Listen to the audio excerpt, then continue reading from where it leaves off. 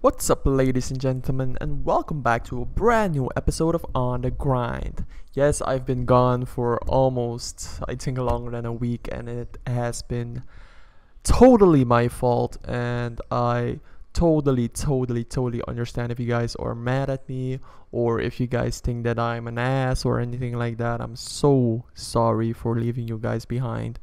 But I was just tired of people actually. Yeah, I don't know what I was tired of, to be honest. I really don't. But I was tired of, this is just my opinion. I was tired of people always having a negative opinion about anything, um, something you try to say, like if you say, for example, like, this is just an example, alright? Um, Picking up your trash on the street is a good thing. We all need to do it as Surinamese people. Oh, this and that, yada yada yada yada. It just never stops. Like, people never stop complaining, and I agreed with myself that, you know what, it doesn't matter what people think or what they want to say. You need to keep on doing this for the people that actually believe in it, believe in you, believe in the things you do, and believe in themselves. So I'm doing this for the one or two or, I don't know, four people that are listening or that actually like this. And if you guys want me to do this in Dutch, I would gladly like to do that. And for the people actually listening in English, I hope you guys are enjoying this as well.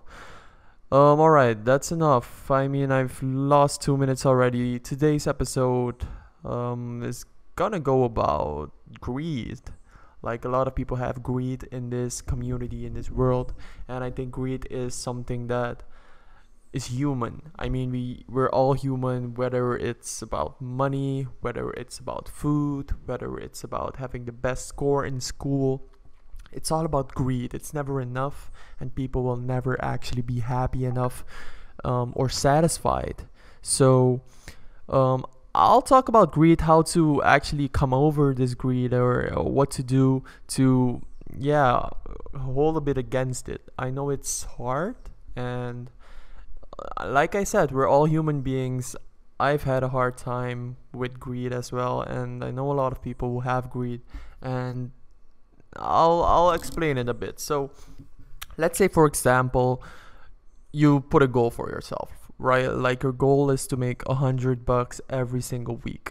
All right, you make the $100 every single week. It becomes easy. You're like, oh yeah, I'm a big baller now. I'm this, I'm that, and then it starts to play because you see other people making $105, for example. All right, for example, $105, and you're like, oh wait, but I want 105 too. I want the 5 extra as well. I want 120. I want 150. I want 200.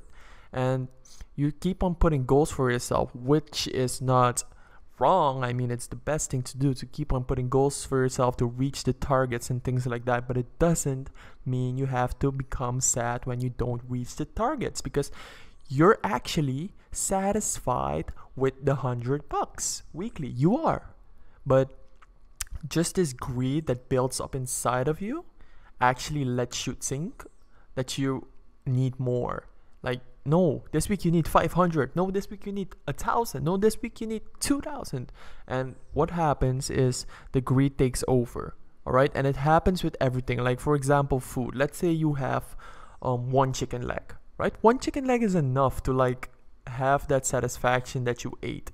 Like, why be greedy and eat 5? Not because you have the ability to eat 5 or 5 are available. Think about the other people around you. Think about humanity. Think about others. Think about what could have gone different if you had not eaten like so many chicken legs, or if you hadn't taken that extra $5. Be satisfied with what you make or what you have, and cherish it, because one day you could make $100 and the next day you'll make 0. All right, so be satisfied with whatever you have. I had the same problem, and it has to do with risk management. It has to do with money management. It has to do with patience. It has to do with every single movement in life. And I know that a lot of Surinamese people especially have problems with it, and I know why they have problems with it, because they're impatient. And when talking to them and telling them like yeah, you need to be patient. Their patience is like a week or 2 weeks. When I talk about patience, I mean something like 2 to 5 years, 2 to 10 years, 5 to 10 years. That's patience. All right, you can't be like, oh, this week I made nothing, next week I made nothing, and then the third week I'll make nothing. No, come on, guys, be on the grind, be lurking for things to do, for things to accomplish, for the goals to accomplish, and don't get greedy. If something's working, keep on doing it. Keep on doing it and improve slowly, steadily, and you'll get there.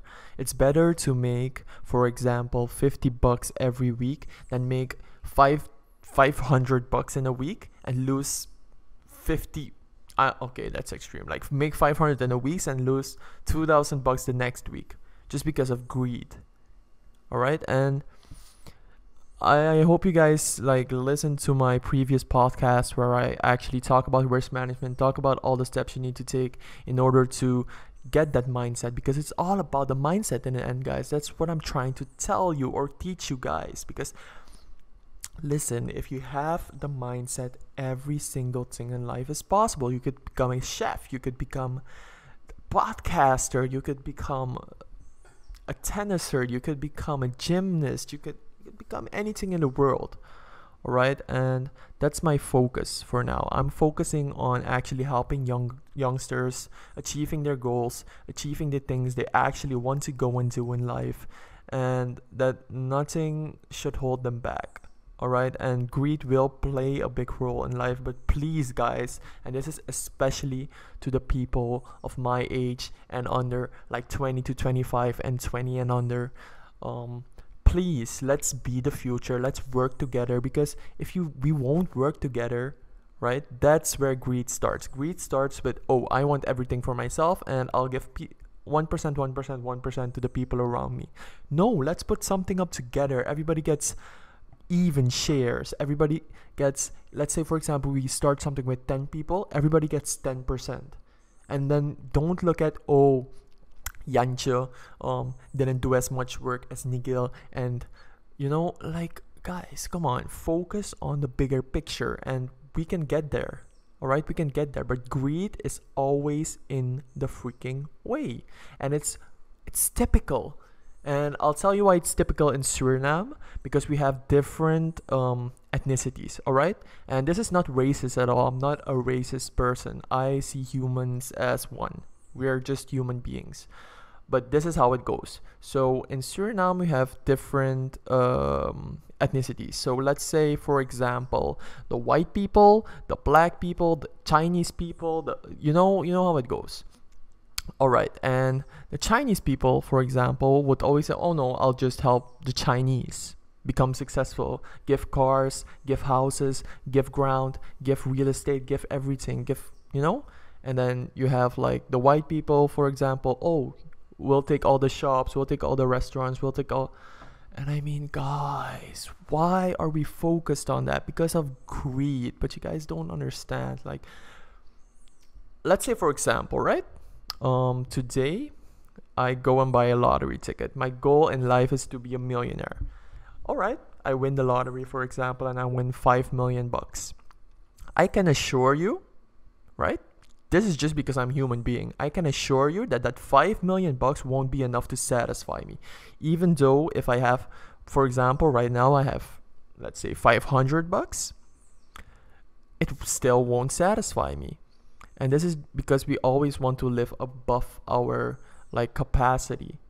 For example, we have a bike, now we want a car. We have a car, we want the newest car. We have the newest car, we want the newest Lamborghini. Just because our neighbor has the newest Lamborghini, we have a house to live in. We have food, we want better food. We want sushi because Jan Piet Klaas eats sushi and you need to show it on Snapchat or Instagram. Or guys, please stay focused. Let's grind, let's move, let's talk. If you guys want to meet up, just let me know. I'm still in Suriname for a bit, and that has been my 10 minutes. 10 minutes has flown by. That was quick.